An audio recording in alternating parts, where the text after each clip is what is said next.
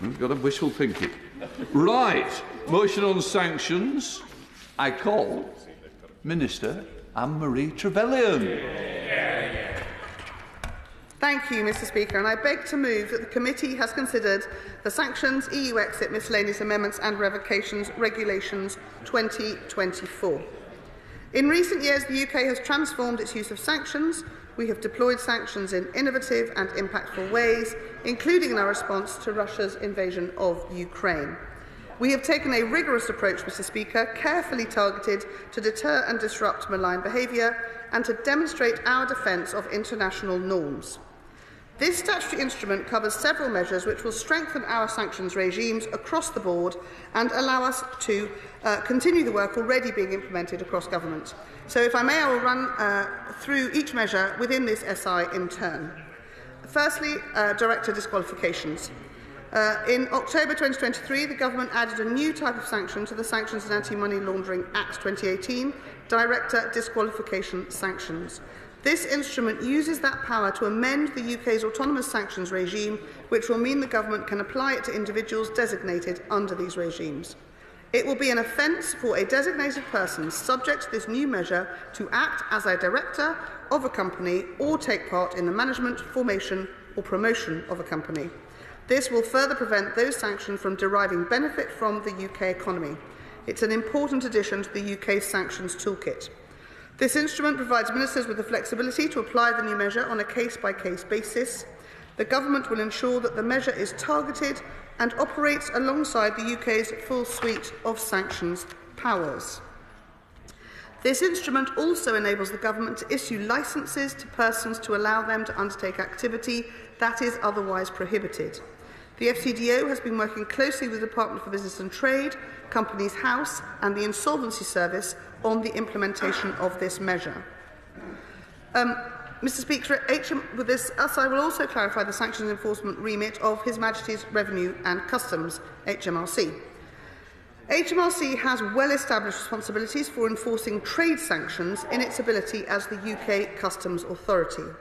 In recent years, however, the scope of trade sanctions has evolved beyond import and export prohibitions to include matters which are outside HMRC's customs remit, such as sanctions on standalone services. Last December, the Government announced the decision to establish the Office for Trade Sanctions Implementation, OTSI, within the Department for Business and Trade in order to enforce these new types of measures under the civil law. Once it starts operating, OTSI will also be able to refer serious offences to HMRC for criminal enforcement consideration. HMRC will continue to have both civil and criminal enforcement responsibility for sanctions within its customs remit. This legislation is needed to clarify the sanctions measures for which HMRC is solely responsible for enforcing and those which it will investigate on referral from OTSI or another civil enforcement organisation. Yes, of course. Thank my right honourable friend on that point. This is an issue, the sanctioning of the shadow fleet, that has been of great importance to the Foreign Affairs Committee. And so can I thank the Government for bringing forward this really important legislation today. And actually on that point, Mr Speaker, can I thank you for your support of the Foreign Affairs Committee during this Parliament. And can I also take the opportunity to put on record my thanks to what is an incredible committee, what has been an incredible honour to chair, and particularly my clerk, Chris Shaw, who is truly incredible, as well as the rest of the committee who've been wonderful. Can I also put on record on behalf of the committee our thanks to the Government for all you have done on Ukraine, for showing the leadership that has meant that Ukraine is still standing and fighting. But on that point, can my right honourable friend just confirm that actually this is not just about tackling money and the profits that are going into the Russian coffers, but also violations of maritime law, and that is why today's sanctions are so very important, and why the Government is showing yet again we will always stand by Ukraine. I thank my honourable friend for her intervention and indeed for her very kind words towards all those who do the huge amount of work behind the scenes to enable us to bring forward what has been a rolling level of sanctions legislation, which has, as she says, continued to degrade Putin's ability to fund his war. We believe that sanctions across the piece have taken out something like 400 billion out of his capabilities. It's a continuum, which is why this piece of legislation today continues to do that. But she's absolutely right. The sanctions will continue to be tools that help us keep ahead of the many ways in which those who would wish us harm, those who wish to support Putin in his illegal war in Ukraine, continue to be hunted down and to restrict their capacity to do so. Yes, of course. She and I have worked on various things over the years, but could I ask her, those of us in this House on all sides who are passionate about sanctions are still extremely worried about certain significant people in this country. Indeed, a recent article in the Times suggested a hereditary peer in the House of Lords is a main channel of Russian money, not only to help certain political factions in this country, but in the United States. Isn't it about time that we did something about the upper house, which seems to have a small group of pro-Putin members? Mr. Speaker, the honourable gentleman has, as he says, been an incredible champion and supporter of all the work that we have been doing in a very cross-party way to keep ahead of the sanctions. As I always say, and I know it's frustrating, please, where people have evidence of any sort, where there are those they consider are supportive or enabling of Putin or his regime, or indeed any military activity, the teams in the FCDO look day in, day out on being able to bring forward a package of evidence that we know would withstand judicial review. So we stand ready. I will never comment on what we're taking in and what might come next, but the teams are working flat out to look at the evidence wherever they can. So that is a continuum, and I say that not only to members of this House, Mr. Speaker, but much more widely to those who are out on the front line, or indeed working with businesses where they see areas where they believe that is happening. They should bring the information to us. Yes, of course. Accept some evidence that I have about the Earl of Asquith at Oxford that is, I think, should be urgently considered by all of us careful and worried about sanctions. If the honourable gentleman would like to write to me later today, I will make sure that the team look at the information he provides as soon as possible. Can I just say, and I know it's his final day, but we still have rules of the House about being critical of members of another House. So if we can still use that caution even on his last day in the House. Thank you, Mr. Speaker. Mr. Speaker, this legislation is needed in order to clarify the sanction measures for which HMRC is solely responsible for enforcing and those which will investigate on referral from OTSI. And it will therefore establish a consistent approach to the enforcement of trade sanctions. This legislation will facilitate HMRC and OTSI working in close partnership so that they can robustly enforce all trade sanctions against Russia and indeed other target countries using civil and criminal powers. Mr. Speaker, on the financial sanctions side, this SI also includes new obligations for persons designated under the Belarus regime to report any assets they own, hold or control in the UK or worldwide as a UK person to the relevant authorities. The measure is another step in improving the transparency of assets owned, held or controlled in the UK by designated persons, and will strengthen the ability of HM Treasury's Office of Financial Sanctions Implementation, OFSI, to implement and enforce UK financial sanctions. Importantly, the measure will act as a dual verification by enabling the comparison of disclosures by designated persons against existing reporting requirements that bite on firms such as financial institutions. Under the new requirement, the government will be able to penalise those who make deliberate attempts to conceal assets to escape the effects of sanctions. An equivalent reporting obligation was placed on designated persons under the Russia regime in December 2023. Therefore, the extension of this requirement to Belarus also ensures alignment between the Russia and Belarus regimes, something which is particularly vital given the frequent overlap of the Belarus and Russia sanctions regimes and the cooperation between the two states in relation to Russia's invasion of Ukraine. Mr. Speaker, we've also included several sanctions on Belarus on the export of so-called battlefield goods. These are goods such as electronic equipment, integrated circuits, as well as firearms and aerospace technology. These new measures also prohibit the import of Belarusian aluminium into the UK, both the metal itself and aluminium products. Aluminium products are a sector of strategic importance to Belarus and have been their top export to the UK. So although the UK nexus with the Belarusian economy is limited, the signalling impact of our sanctions on Belarus is and will remain important. We keep these sanctions under constant review, and of course we reserve the right to introduce further measures so that the Lukashenko regime continues to feel the consequences for its lack of respect for human rights and for its support for Putin's war. Mr. Speaker, finally, we are also revoking the Burundi sanctions regime. This will remove an empty regime from the statute books. The decision in 2019 not to transpose into UK law designations under the original 2015 EU sanctions regime reflected the improved political situation in Burundi. We do not have the same level of concern about the widespread political violence in Burundi that led to the original decision to impose this regime, so have made no designations under it. As we set out in the recent UK sanctions strategy, the Government keeps our regimes under review and responds to changing circumstances. We are committed to lifting a regime, a specific measure or revoking a designation when their original objective is no longer served by their continuance. So, Mr. Speaker, to conclude, sanctions continue to play an important part in the UK, continuing to build upon its already impressive sanctions capability. In the years since the landmark Sanctions and Anti-Money Laundering Act of 2018, our approach to sanctions has evolved considerably to respond to the changes in the world, and we will continue to work on sanctions to meet any new challenges. I commend these regulations to the committee. The question is, as on the order paper. Shadow Minister Catherine West. Thank you very much, Mr. Speaker, and could I echo your comments in relation to both Deputy Speakers who sadly are stepping down at this snap general election.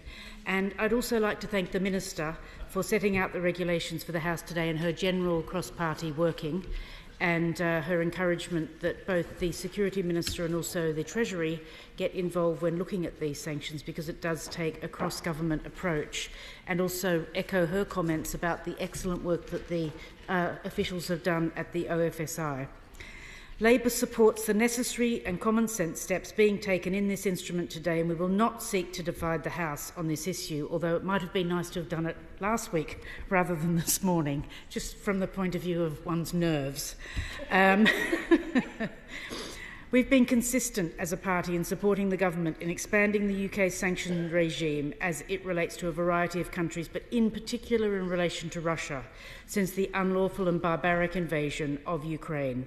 We've also been candid and honest where we think the ministers are not going far enough or have acted too slowly in holding global actors to account, or where there are considerable loopholes present in our regimes which they continue to exploit. We've made clear that when it comes to the integrity of our sanctions regime, Labour would work assiduously with partners and allies to counter the plethora of threats posed by actors across the world, ensure proper enforcement, and finally bring about the seizure of Russian state assets for the purpose of supporting Ukrainian reconstruction. Before moving to the substance of today's measures, I would like to raise a more general issue with the Minister, which my honourable friend, the Shadow Europe Minister, Member for Cardiff South and Penarth, has brought attention to on several occasions. On the issue of the enforcement of monetary penalties for breaches to the UK's sanction regime OFSI website, shows that there's only been one penalty issued in relation to the Russia regime since the start of the war in Ukraine, and I wonder if she could elucidate in her summing up whether that's just the website being out of date or whether that is there's another reason for that.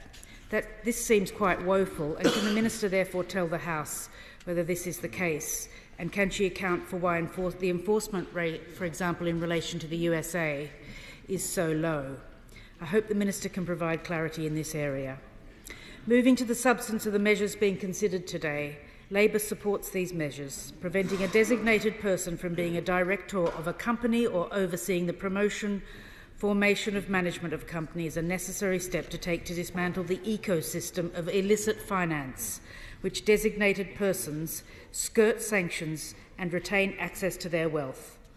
I would like to ask the Minister for some clarity on a point. We know there have been concerns raised from all sides of the House regarding the issuing of licences which grant designated persons dispensation to become exempt from a given provision. Can the Minister clarify whether there will be ministerial oversight over the granting of these licences, and whether the Treasury, the FCDO and the DBT will be working in lockstep to ensure cohesion and coordination when it comes to the granting of those licences? We saw last year when revelations came to light regarding a licence issued to none other than Yevgeny Prigozhin, allowing him to sue a UK journalist, the implications of what can happen when the issuing of these licences is done without proper scrutiny. So I hope that the Minister can provide clarity on their granting as it relates to today's measures. Moving on, we also support the measures related to HMRC's mandate and, in terms of the Belarus, a new reporting obligation for persons designated under the asset freeze to disclose the value and nature of any funds or economic resources they own, hold or control in the UK. We also support the prohibition of the export from the UK of items critical to Russian weapons systems and its military development, in addition to certain aerospace goods, the prohibition of Belarusian aluminium imports, and a ban on the provision of ancillary services. On these prohibitions, can the Minister account for why it's taken so long for these measures to be brought in? It seems unconscionable that well over 2 years since the onset of the war in Ukraine, and not forgetting that the Belarusian concerns of this House were raised in advance of the invasion of Ukraine, UK items which could be used in Russian weaponry are making their way via Belarus to the front lines, potentially aiding and abetting Russia's war effort against the people of Ukraine. We understand that any sanctions regime is indeed a work in progress, but we cannot continue to countenance UK exports filtering through to Putin and the cronies who facilitate his war machine, especially given the situation in and around Kharkiv at present. In closing, Mr. Speaker, I would like to thank the Minister for setting out the measures today, though, as I say, they could have come earlier, and I hope that she can provide clarity on the concerns I've raised. Labour will continue to support further expansions to our sanctions regime, but it's becoming ever clearer that the actions that we take today will have an impact with lasting ramifications, and that in devising them in the next Parliament, we hope to strive to be even bolder, swifter and more ambitious. Thank you, Mr. Speaker. We now come to a maiden speech. The member for Blackpool South. I call Chris Webb.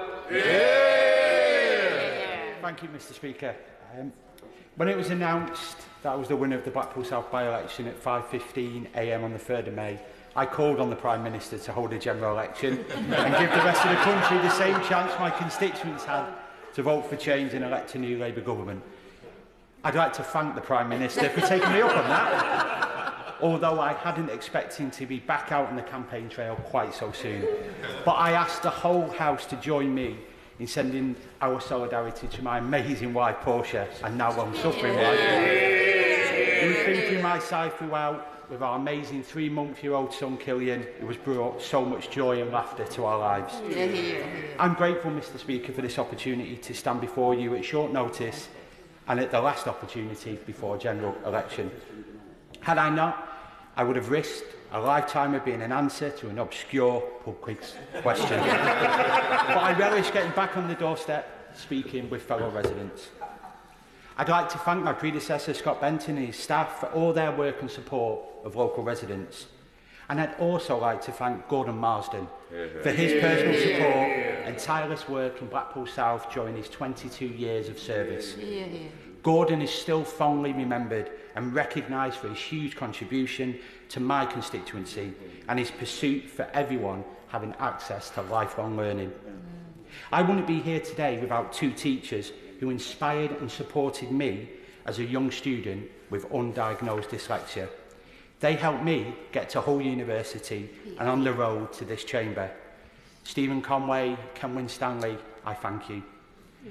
And I would like to pay a special tribute to Anne Hoyer, a Labour giant on the Fylde coast we sadly lost last week. The first Blackpool constituency was created in 1885, a decade after the opening of the railway had begun to bring an influx of visitors to our town. In 1945, a separate Blackpool South constituency was created. It became clear it had an identity of its own. It's home to the famous Pleasure Beach, Blackpool Tower and 3 piers. It has beaches with golden sands and, as locals will argue, the best ice cream you'll find anywhere at Notriani's, serving tourists and locals since 1928. I am a child of tourism. My mum having moved to Blackpool to become a redcoat in the 80s, but I'm also a child of public service. My dad, a Blackpool postie, who wanted to help and support fellow workers in Royal Mail and then in BT and others throughout the CWU. And my mum, who thanks to the last Labour government was able to retrain for free and become an early years teaching assistant at my primary school following her dream job. Before then, my paternal nan, Val Harmon, was a scout leader who dedicated her life to inspiring young people. My maternal grandfather, Brian Harmon, who was a local independent councillor and who, at 83 years old, is heavily involved in his local community centre in Burntwood. My paternal grandfather, Dougie Webb, who served in World War II, fighting fascism in Europe and Africa, and once guarded Winston Churchill at Chequers, all of them public servants. But it was whilst tracing my paternal grandmother's history that I was amazed to find out how deep my family roots go in public service. I discovered that my 14th great-grandfather, Edward Moondy, saved the life of Henry VIII. The king was out hunting with his hawk when he tried to reach over a ditch with a pole that broke.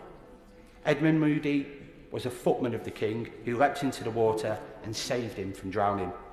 Sadly, the £6 a year pension he received and the land as a reward didn't stretch far enough to help his ancestor, my nan, Margaret Webb, who had a tough life growing up in Liverpool. I wasn't raised on stories of brave footmen who saved kings, but of those of my nan and her sisters who wore newspapers for shoes and how they battled TB during wartime without an NHS. Through grit, determination and welfare reforms of a progressive Labour government, my nan and granddad were able to move into one of the first council houses built in Blackpool in the 50s in Grange Park, and she went on to run her own small business in Blackpool's famous Aberdeen Street Market. Having grown up without proper healthcare, she knew the value of our NHS and how vital it is that we protect it, and I will make it my mission in this place to do so in her memory. Since the pandemic, Blackpool has seen record numbers of visitors rightly returning to our beloved seaside town, which has so much to offer. But whilst tourism recovery is central to our town's future, it's now time to focus on recovery of our communities beyond the prom too. But after years of austerity and now with the cost of living crisis, all too often the town I'm proud to call home is recognised at being the sharp end of statistics in poverty, crime, mental health, life expectancy and more. I will work tirelessly for them, hopefully in the next Parliament, and I hope to prove them right that politics has the power to change people's lives. Yeah. My heartfelt thanks goes to the people of Blackpool South who have put their trust in me on the 2nd of May and elected me as their Blackpool born and bred Member of Parliament. My hometown's motto is progress. The town that pioneered municipal street lighting, electric tramways, modern tourism for the working classes, has continued to forge ahead even in the deep spending cuts. Now with a Labour MP, and hopefully under an imminent Labour government, Mr Speaker, I will fight to make sure progress is possible for everyone in Blackpool, inspiring the next generation. With economic stability, families in Blackpool South, where a third of children live in poverty, won't have to choose between heating and eating. Cuts to NHS waiting times will mean in Blackpool South, where people are twice as likely to die of heart disease by the age of 75 than people in wealthy areas will be able to see a doctor when they need to. Hundreds more police on the streets will mean that in Blackpool, where weapon and knife offences have increased by more than 400% since 2015, safety will be restored to our communities. But these painful statistics only tell half the story. Anyone from Blackpool will tell you to look behind the headlines and beyond the bright lights of the illuminations to find the real story of our town. It's one that is alive with grassroots creativity, culture and a thriving LGBTQ+ community and a wealth of fascinating lives that could only have been lived in Blackpool. It's one of community resilience and people who with very little are always willing to give someone else who has less. There is a wealth of community organisations and charities working hard to improve the lives in Blackpool South. For their dedication to the town, I'd like to thank Council in the Community and its inspirational founder, Stuart Hutton-Brown, Blackpool Food Bank, Fylde Coast Women's Aid, Reclaim Blackpool, School of Street, Blackpool Street Angels, Boathouse Youth, the Friends of Stanley Park and St Peter's Church Soup Kitchen, and many others too numerous to mention. In closing, Mr Speaker, I wouldn't be standing here today without the support of our good friend and my mentor, Tony Lloyd. Tony was an incredible Northern Labour parliamentarian who we sadly lost at the start of this year. For me, politics is all about people, Tony once told me. It's that sense of human solidarity that matters. If it's not about making people's lives better, don't be a politician. I'm sad that he isn't here to see me take my seat, but I will honour Tony's memory by serving my constituents in the same way he served his, with people at the heart of my politics. James Heappey. Mr. Speaker, thank you very much indeed, and I rise to speak very briefly on sanctions. But before I do so, I congratulate the new member for Blackpool South on an excellent maiden speech. It is my privilege to give my final speech on the back of such a brilliant first speech. And whilst I'm sure that those in Conservative Central Office will have other ideas, I hope that it's the first of many speeches he gives in this House. Mr. Speaker, this place matters in terms of the way that the UK competes with our adversaries and those who challenge us all around the world. It's not just what the government does through the FCDO and through our embassies and through other government departments. It's important that Parliament shows its resolve. And as any colleague in the House will know who has had the pleasure of travelling to do the government's business overseas, we are routinely beaten up by ministers in foreign countries for things that are said on these benches. And therefore, the resolve of the House to support the government of the day in making sure that our foreign policy is supported and has resolute support on these grease benches is enormously important. And the way that we do that is not just through the employment of our military, which it's been my great pleasure to work with over the last 4 years, but also through the way that we pull all of the levers of government in order to achieve effect through both hard and soft power all around the world. And so these, at the very back end of this Parliament, are important measures, and it's right that they are being put through with cross-party consensus today. Now, Mr. Speaker, my personal circumstances mean that I can't be here later today, so if you'll indulge, I'm just going to say one or two very, very quick thank yous as I draw my parliamentary account to a close. And the first, as I segue from the strategic and the international, is to thank all of those ministerial colleagues with whom I've had the pleasure of serving over the last 4 years as we have gone through an incredible period of challenge to our nation.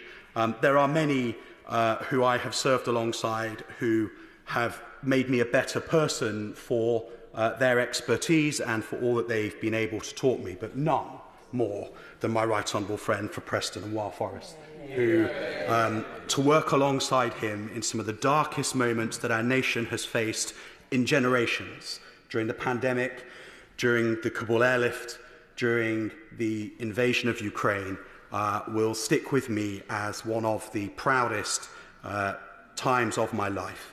And it was a great honour to serve alongside you, Secretary of State. I'd also like to thank my partner, my family, my friends, particularly my children, Charlie and Tilly, for all of their love and support over the last 9 years. I'd like to thank my staff, those in my constituency office and up here in Westminster. I'd like to thank the Wales Conservative Association for all their support and kindness. I'd like to thank my constituents for sending me here. Whether they voted for me or not, representing them has been a huge privilege. But, Mr. Speaker, as you know well, our public discourse is changing for the worse. And there's a toxicity to it now that means that it requires real bravery to come and sit on these benches. You, Mr. Speaker, have been a great protector of this House and those who have the courage to sit on these green benches and speak up for their opinions, speak up for their constituencies, and to try and make a difference for the positive for those that they represent and for our country at large. Mr. Speaker, thank you for your leadership and guidance over this very difficult Parliament. Thank you for all of your support and for the occasional bollocking when I've gone on too long at the dispatch box. Never. Thank you to all colleagues on all sides of the House. When we have disagreed, it has always been with courtesy and with respect. And I think that not enough people beyond this place see that that is the way that the affairs of this House are mostly conducted.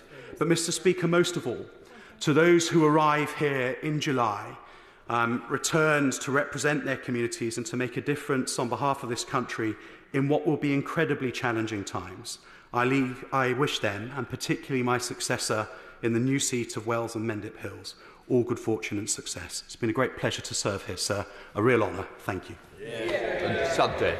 Can I come to SNP spokesperson Kirsty Blackman? Thank you very much, Mr. Speaker. I'd like to congratulate the member for Blackpool South on his maiden speech. Normally, he would stand up and say, I'm sure he will be a doughty campaigner for his constituents, and I'm sure he will for a week. I do wish him all the best and hope that he is returned to this place. I also want to send best wishes to his son and to his wife, Portia.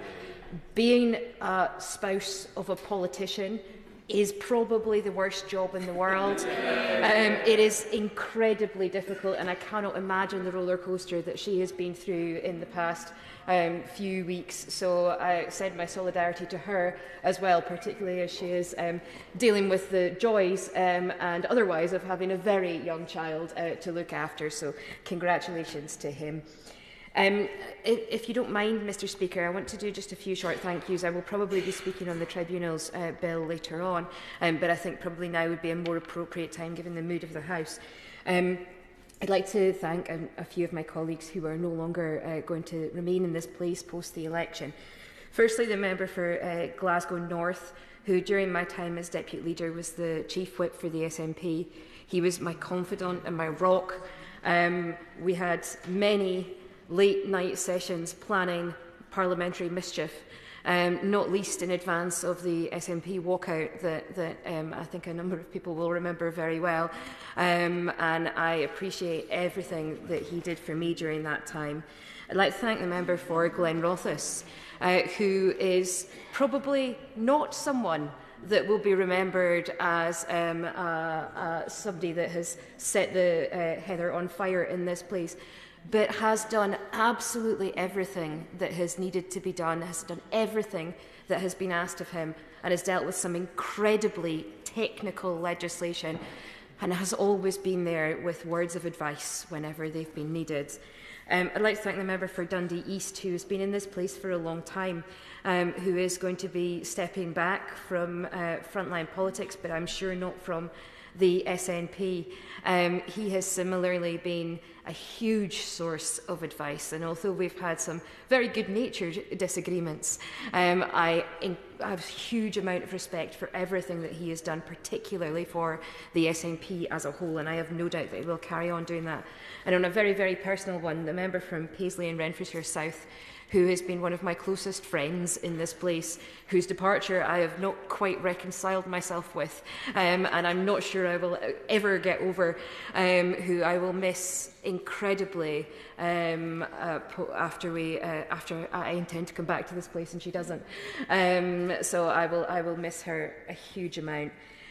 Moving on to the specific debate in the sanctions regime, just on that, the member for Glasgow Central is not here today, but has done a huge amount of work that I'm sure members across the House will recognise, particularly when it comes to things like beneficial ownership and Scottish limited partnerships. There are concerns that we have in relation to sanctions. I think this legislation is a good step in terms of closing some of the loopholes that we have had concerns about, closing some of the loopholes that some of my friends and colleagues have been raising. I would like to raise the fact that Scottish limited partnerships in 2022, there were the number of Scottish limited partnerships that were started was something in the region of 1,300, only 4 of which were started by Scots. So although we have been campaigners on Scottish limited partnerships and we have massive concerns still about the Scottish limited partnership regime and the fact that it is used for money laundering in significant numbers and significant concerns about that. We want to say that although it's called that, it's technically nothing to do with Scotland, which is why we need Westminster to take action on it. It would be great if whoever is in the next government could crack down on the abuses that there are in Scottish limited partnerships. We're pleased in some of the action that's been taken around beneficial ownership, but we don't think that we are there yet with all that we need to ensure that actually sanctions regimes and all of that are applied appropriately. If you don't know who actually owns something, it is very difficult to say that they can't own it. In terms of the Companies House issues that we've mentioned before, there is progress being made on that, but again, my colleague from Glasgow Central would make clear that things have not gone far or fast enough in the reform of Companies House, and again, that's around transparency. The Minister very much stressed transparency when she was speaking around the sanctions regime, and I am pleased with any moves that improve transparency. We very clearly will not be opposing this SI today. I think it is a good thing, but there is still more to be done to ensure that sanctions regimes work appropriately, to ensure that those people who should not be able to have directorships or ownerships or basically money launder or make money through the UK because we have designated those people to be responsible for or aiding war crimes or human rights abuses. There is more to do to ensure that that transparency is increased so that those people can be cracked down on. Just lastly on sanctions, we are still concerned that there has been too slow to move to increase the number of individuals who are being sanctioned. There are other jurisdictions which have significantly higher numbers of individuals who have been sanctioned, particularly when it comes to areas like Russia.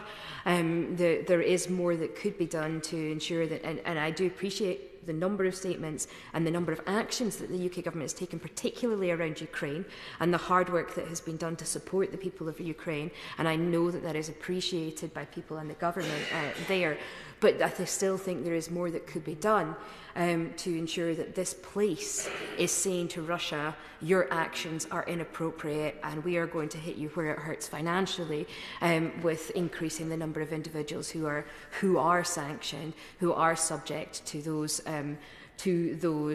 financial penalties and the inability to move money or have companies in these islands. So I'd like to thank the Minister for bringing this forward today and make clear that we are absolutely supportive of the SI, and we are looking forward to post-election there being significantly more work to tighten those loopholes and to increase the number of individuals who are subject to sanction. The question is, as on the order paper, as many of that opinion say aye. Aye. I think the ayes have it. The ayes